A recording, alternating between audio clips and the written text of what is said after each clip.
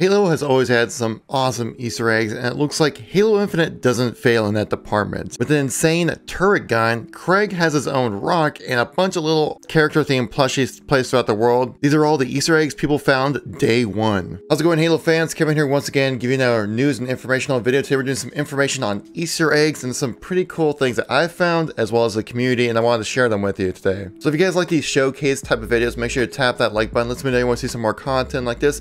If you want to stay updated with everything going on with Halo, now that Halo Infinite's fully released, well, make sure to tap subscribe. So let's get right into the content here. The first one we're going to look at is what I'm referring to as the turret gun. This is found just outside Outpost Tremonius, where you first get into the open world of Halo.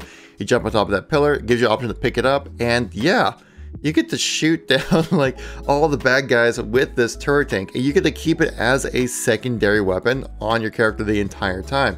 So if you want to, you could walk through the entire campaign with this on, which is just insane. But if you want to, you could. I only played around for the first mission because it's obviously not the intended experience, but it's pretty dang awesome. Definitely a fun thing to try out if you haven't seen it yet. But this isn't the only Easter egg that's around this initial area as well. There's another one that it's a bit of a fireworks show, if you will. You can call in an airstrike in this area. So the first thing you do is you go backwards and you see this button over here. You make sure to tap that button, and then what you do, I want you to tap that button. There's a second and third button as well. You just kind of keep along this right side right here. This was showcased in a Green Skull video, so big thanks to Green Skull for showing this amazing little Easter egg right here, which is so cool.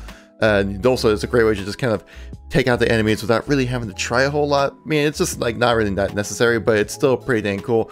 And the last one is actually right next to the turret gun location as well. You see a downed Marine right next to it. You press that button, and what happens is some magical airstrikes coming from the sky right here. And here they come right now, just coming in, smashing everything in the area. It also takes out the Phantom as well, so it's just a cool little Easter egg kind of thing, which I think is really fun to do. Again, thanks to Green Skull for posting this video. Check out his channel, guys. A lot of great content over there. Now, I'm sure many of you have seen this Easter egg right here. It's like the Craig concert that's on top of the tower that's in Halo Infinite as well, which there also is a skull there as well. But there is another Craig reference, a little more subtle, but just as good. Now, this could be up to interpretation, but this definitely looks like a rock in the shape of Craig. If you look at it, it's just the right angle. I mean, Craig basically became the spokesperson or spokesbrute, if you think of it that way, of kind of caused the delay, which ended up making this game so much better. Next is a funny little clip during like that basic sequence in the beginning of the game where you have to look at the different lights. If you don't look at the lights, well, the pilot kind of gets a little impatient with you, to say the least. He kind of gives you like this little kind of nudge, like, hey, Chief, you right? Do you want to just like, you know, look over there? You kind of looks down and go like, okay, you're just not gonna look. He's like, hey man, it's like right there, check it out. You just look at it right there. So a fun little Easter egg, certainly. Another thing is that you can find various little plushies throughout the world as well. Here's one with the Master Chief little plushie. I found one myself actually, which is kind of cool. But it found it organically, so I guess I'm kind of special that way, but I found the pilot one. Here's the little pilot plushie that I found. You can kind of see in the background where it's located. I think it's pretty much on the highest point within the map. This is where you'll find the pilot plushie. But there's another one that's been found as well. An RB plushie has also been found in this world. I don't know if there's anything else. Maybe there's a Cortana one, maybe there's a weapon one. I don't know, but this is all day one stuff that people have found. So a lot of great things, to kind of little Easter eggs to find throughout the world of Zeta Halo.